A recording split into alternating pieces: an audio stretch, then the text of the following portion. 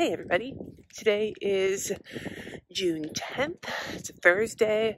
I'm not doing a day in the life today, I'm just going to do an update on two main things. How our closing went, our trip to Denver to close on our house, and Loki. We're about to fly to Denver to close on our house, and then we got some news about our 10-year-old cat Loki being in kidney failure, not quite kidney failure, but having really low kidney function that's decreasing rapidly. And he was going to go in for an ultrasound. Well, we've had all that information, so it has been a very bittersweet last few days. Very exciting and very stressful. And I thought I would maybe start it with the fun part while I'm on my AM walk. It's almost noon, but I'm counting it as an AM walk because it is still 11-ish AM. I'm basically multitasking. But yeah, we closed on our house on Monday. Colorado, they do a table close. And for our agent, it was the first time she had done a table close since COVID because people were finally allowed to be in the room together. So it was Jesse and I and our agent and our lender, our sellers and their agent, and then the dude, the notary guy from the title company, who kind of looked like George R.R. Martin. He was very fun. We no longer own our Napa home. We are renting it back until we leave in about a month. In a month, we will be in Denver, settled into our hotel for another, 6 days or so before we get possession of our new house. Sorry, there's a lot of noise here. I probably shouldn't be doing this, but I wanted to model that I am walking. We are the owners of our home in Colorado, which our sellers are renting back from us until mid-July. We've also ordered our new couch and then double-checked measurements in Colorado at our new house to make sure it would fit, and it will. I had to walk up the hill to give a little bit of space when somebody is running by. It's amazing how polite people are during a pandemic. I mean, there's also a bunch of people who are total jerk faces, but I have noticed there's been a lot of people being super friendly and polite. Our sellers are awesome. We spent some time talking to them when we were there for our final walkthrough. We were introduced to one of our neighbors and they told us all about the other neighbors. Seems like it's a really great neighborhood to be a part of, which I'm very excited about. We did some exploring to figure out, some places that might be good for shopping when we're there. There's a Costco very close, which I'm excited about. Drove by the kids' new high school. We went to the hella fancy shopping place downtown. We had a reservation there at, there's a steakhouse. It's called 801 Chop House. It's fancy. Our realtor suggested that we go for happy hour because the wines by the glass are half off. And there's some really good appetizers, and oh my God, she was not wrong. They had sirloin tips in like this garlic mashed potatoes, oh my God. And little filet mignon sliders, whoo. And lobster mac and cheese. Just had appetizers. And we both thought we were gonna get rolled back to the hotel. Very good. There's also a Container Store. There is a Container Store within 15, 20 minutes of our new house, which is both magical for me and terrible for me. You go to some stores and you're used to them, you can resist, right? I'm pretty good at resisting in Michael's, right? I go to Michael's so often that although there's so many things there that I would absolutely love, I'm basically desensitized to Michael's at this point. The Container Store, maybe I'll be desensitized eventually, but I'm a container hoarder.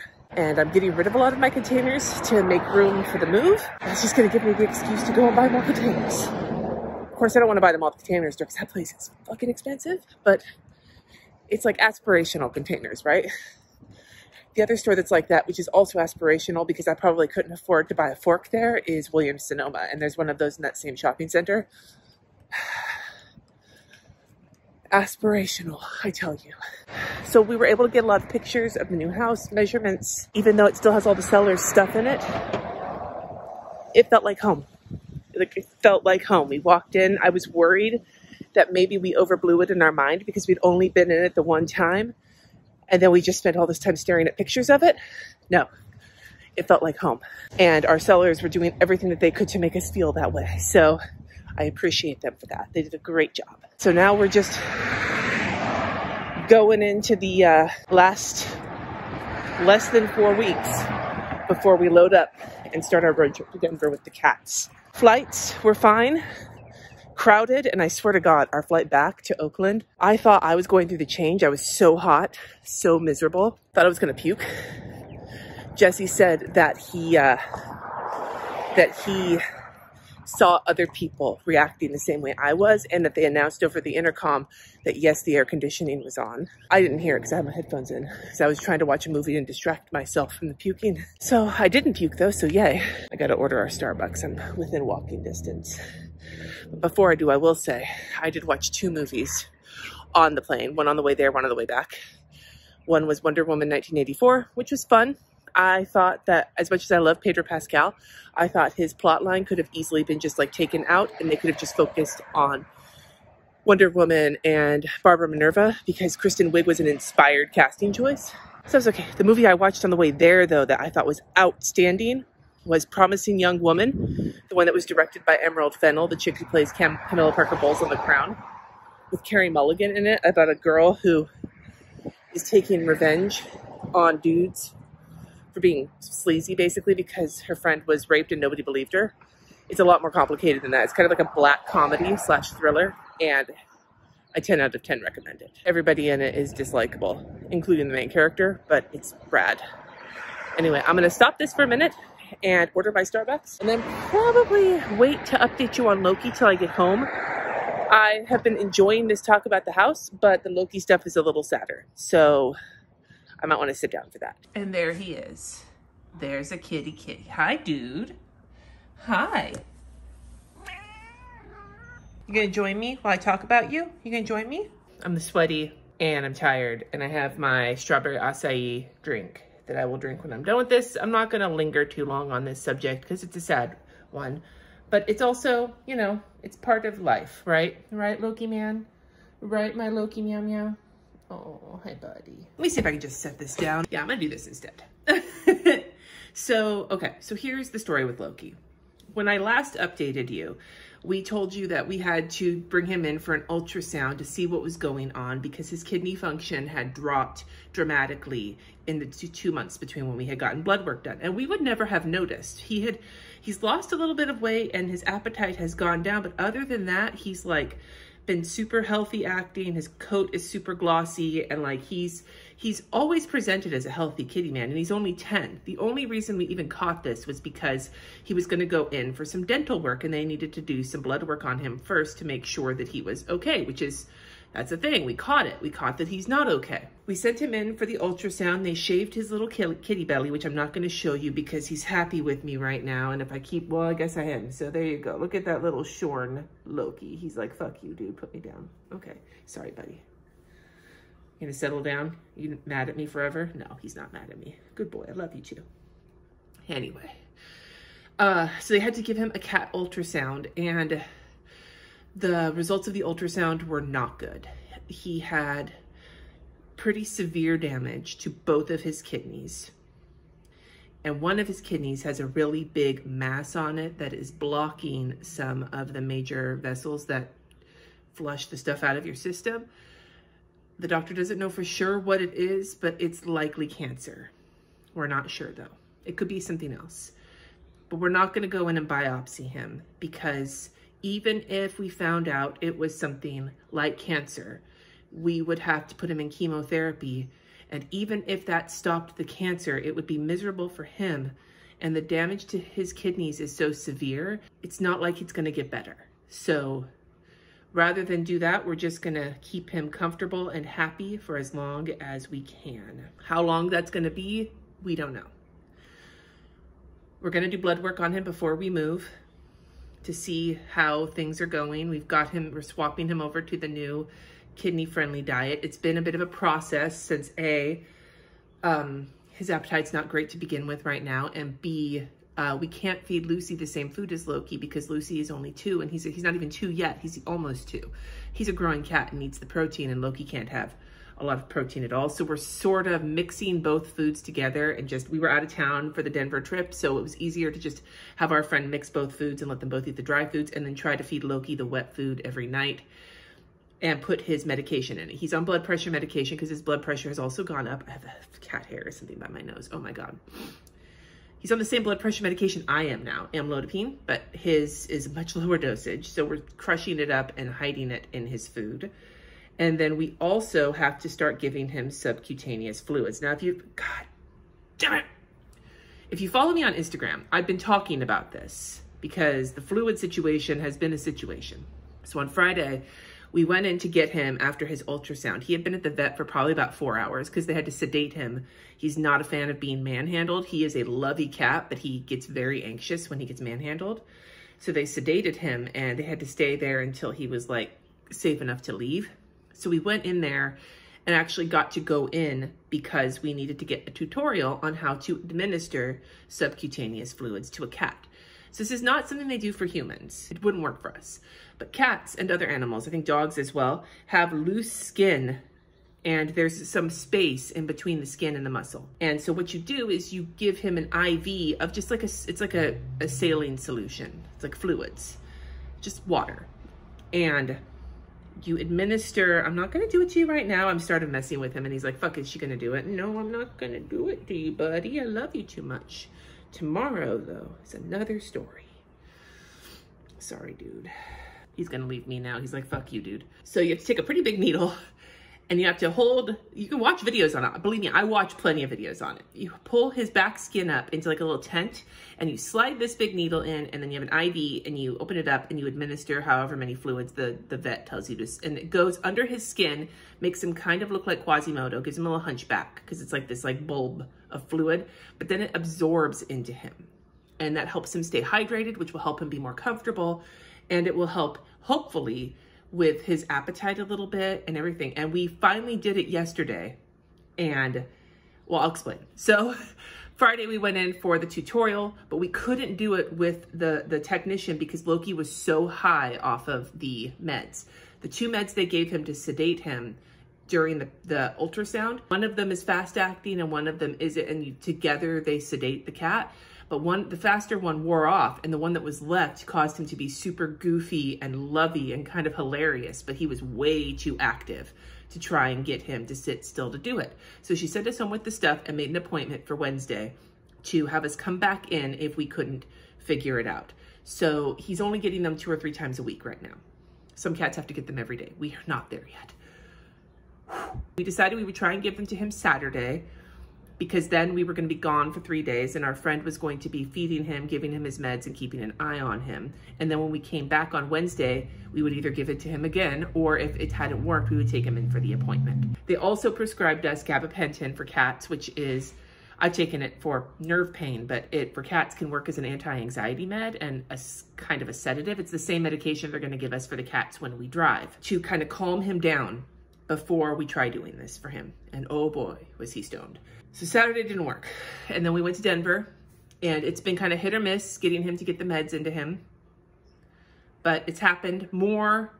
We're at least above 50% with attempts of getting the blood pressure meds into him. And so we came back and we decided to go to the vet and get the second attempt at a tutorial. And this time we gave him the gabapentin. We wait a couple hours ahead of time. So he was very mellow and we successfully did it. We had to try twice. We tried the first time, got about half of it in, and then he squirreled away. We tried again, and this time Jesse did it instead of the tech, and it worked. And then for the rest of the night, he was pretty stoned. And then this morning when we woke up, he was so perky. So maybe it was coming off the stoniness, maybe it was the fluids. He was in a great mood. He ate more than he had eaten in a while. I mean, now he's like sleepy, but it's his sleepy time. Midday is when he naps. So it obviously made him feel better. Our vet said that if we can manage to slow down the rate of his function and keep him like comfortable, if he's obviously not feeling like absolute crap, that we can take him with us to Denver, administer the fluids in the hotel and on the drives, sedate him when we need to, continue giving him blood pressure meds, and then when we get to Denver and our new vet, get him checked again, and basically just keep him comfortable for as long as we have him. His kidney function has dropped significantly again and he's not in a great place, like by the end of this month, if he's in a really rough place, she said that it may be kinder to put him to sleep before we travel and not put him through the stress of the move. Jesse and I are both very positive, and our tech on yesterday was also in, like, she knows this cat. She's been seeing him since we started bringing him in 4 years ago. Like, we're all feeling pretty good that we can keep him in a good place where he'll be okay with the ride. He'll not be hateful, and he'll be able to have what months he has left with us in as much comfort as possible. Because right now, aside from the appetite and the slightly lower energy, he does not seem like he is, we would not have known he was sick. So our hope is that with doing all of the things that are recommended, that we can keep him with us for as long as he is able to be with us, where it is good for him. We're not selfish enough to keep him around because we love him if he's in misery, but he doesn't seem to be in misery right now. He's been chatty and happy. Even before the fluids, he's been chatty and happy. But after the fluids, he was like, fuck yeah, dude. My uncle had a cat who was in kidney failure and administered fluids for 18 months. I'm not expecting that from the way his kidney function is decreasing. I also have low kidney function. I know what it feels like, and I am aware that at the rate he's decreasing, he is gonna feel shitty pretty quickly. However, my uncle did say that he not only knew that the fluids were helping his cat feel better, he also could tell when they had stopped being as effective and things were getting towards the end. We don't feel like we are at the end right now for his sake. We want to be good pet parents, be a good steward of this kitty, and keep him around for as long as it's best for him. But we also don't want to jump the gun and put him down as a matter of inconvenience, like some people on YouTube recently, who I have not watched, but I've seen. That's a whole different story. We want to make sure that he is comfortable and happy and living the best kitty life he can be living with us. And then when that best kitty life has run its course, then we'll make a decision. So that's the update on Loki. We have to talk to the kids about it. By the time you see this video, the kids will know. But they're at their dad's right now as I'm filming this. And I don't want to give this kind of news to them over the phone, but I want them to understand the gravity of things so that if something does continue to go south with him, that they aren't surprised. I spent a lot of Fridays sobbing because I didn't know what to do. And Lulu has been very on edge, both because of all the stuff we're doing for the move, but also because Loki is his person. And he can tell that Loki's not feeling good, and he has been very gentle with him and like not been pouncing on him. But I can tell that Lucy is extremely on edge. Loki's the kind of cat where he'll come and snuggle me when he's on edge. Lucy's the kind of cat where he's like, don't fucking touch me when he's on edge. So we haven't quite figured out how to comfort Lucy yet. I would just appreciate any advice you have if you've had to give subcutaneous fluids to a cat, because we're still not great at it, but we have an ongoing appointment with our vet to come in and have them help us if we can't figure it out. Like I said, we're only doing it a couple times a week, so it's not like we'd have to bring him in every day, because that would really suck. He does not, he loves the vet. He loves the people there. He loves going there. He hates the car. And so that's the thing we're going to try and work on between now and then anyway, is helping him get a little bit more used to the car so that when we go on the drive, he's not going to be as miserable, even though we have discovered that the sedative works very well on him. I appreciate you guys listening to me and how kind of janky this video is, but I just need to give you a couple updates. I meant to vlog while we were in Denver, but it was such a weird experience being so excited for the house and so stressed out about Loki. It's basically like we have this amazing thing happening and then this completely upsetting thing happening at the same time. I already thought there was a certain amount of bittersweetness because there's going to be a big change for my kids with their custody, and that's a whole nother conversation that we will have later.